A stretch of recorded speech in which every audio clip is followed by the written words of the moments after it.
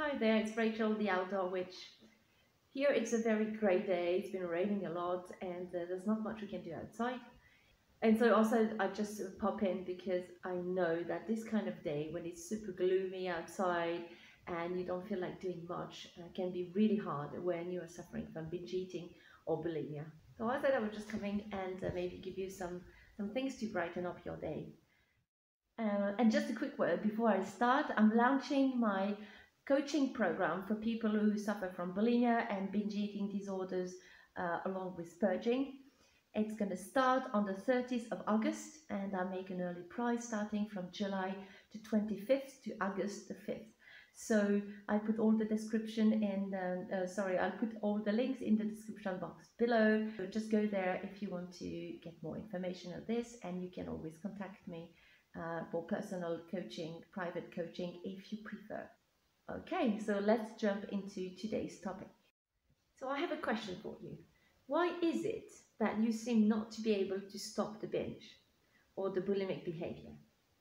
Why, when even you feel like, yeah, now I'm done, this is it, I got a grip on myself and I'm not going to relapse again, I'm done with bulimia, I'm done with binge eating.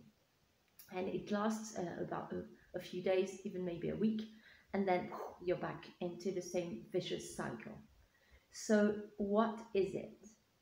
So I believe that if you are stuck in that kind of cycle, you might think that actually you're crazy. You don't have any control over yourself, that you have a problem that you need to be fixed. And all the time you're like, but how can I be so weak? What is it? I just can't keep control over myself, over my behavior. And you feel like that you are totally out of control, that you can't control anything, and that actually your life is just out of control. I have something to tell you. Maybe I'm going to put it this way. What if actually your brain was working so well that it's so much under control, it obeys you so well that it's what keeps you from recovering, that it's the reason why you keep being a bulimic. Let me give you a different perspective on bulimia. You are not crazy. There's nothing to be fixed with you. And you are totally in control of your mind and of your body. But it's only because you've been so good at training it to react in a certain way that now your mind, your brain, keep working even when you don't want that behavior anymore. It's been trained so well by you, even if you didn't know it, okay? We're clear about this. You were not aware that you were training it in a certain way. But now it's been so well trained that you keep repeating the behavior that is not serving you anymore. But you keep repeating it because you actually taught your brain to act this way.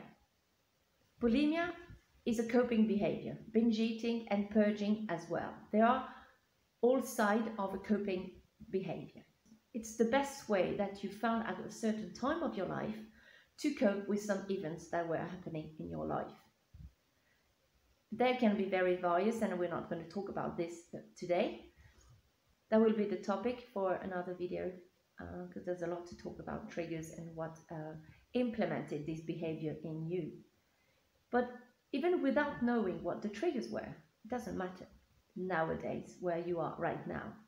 It is so well imprinted in your brain that now as soon as a trigger, the trigger or something very similar to that trigger come up, bing, it just gets your brain into fire and it's just going to react the way it has been taught to. So now it works so well. You have to understand that coping behaviors is the only way that we have found at a certain point to keep us alive, to stay alive, to survive a situation or another. It was the best way we could figure out at that time to handle a situation. And the whole purpose of this coping behavior is to keep you alive, to keep you from the worst thing that could happen to you. And most of the time it's dying. So it's so strong that the impression on the brain is extremely strong as well. And that's why it works so well. And then now your subconscious mind is imprinted with this reaction. And it's a part of the brain that is called the reptilian brain. It's the one that kicks in when you need to stay alive, that turns you into survival mode. And so it's whenever a kind of trigger appears in your life or come into your life, bing, it's going to fire up that reaction from the reptilian brain. And so every time you try to go out to heal from bulimia, but without understanding that reaction, that physiological reaction of your own body, that you just can't resist the call of going back to binging and purging and overeating. You just can't stand that call because the impulse is so strong. Your brain is telling you, hey, come on, you have to act this way, otherwise you're gonna die. That's why it's so strong, and that we feel like we can't resist it. So you just have, in this video, I want you to get this, that it's not, there's nothing wrong with you. It's actually because your entire system, your entire your body and brain are working so well that they try to keep you alive. And this way is no longer serving you. And there's definitely a way you can teach your brain to act differently. So for now, I want you to start paying attention in the next coming day. Every time you feel this urge to go and grab a bag of crisps, or go and eat the entire chocolate boxes you have in your cupboard, I want you to be aware of the reaction in your body. Just be aware of where this impulse is. How do you feel it in your body? Because your brain is going to send signals to your body cells so you stand up and move. Your brain itself, and listen to me well, your brain itself cannot make you act. You have to consciously stand up and go open the fridge. And I'll make another video on that topic specifically. But now I just want you to be conscious, to start being aware of this impulse that you feel in your body and that you just can't resist. And you feel like, oh, I have to go and eat. I can't escape that. I have to go and eat. And then I have to go and purge. I can't keep that food. I have to go and purge, otherwise I die. I just want you to start being aware of that behavior, because that's the beginning of your recovery. And the final word for this video and for today, you don't need to wait to be completely healed from your family history, from all your childhood issues, or from all your unworthiness, lack of whatever confidence or anything, to recover from bulimia. So it's two different things.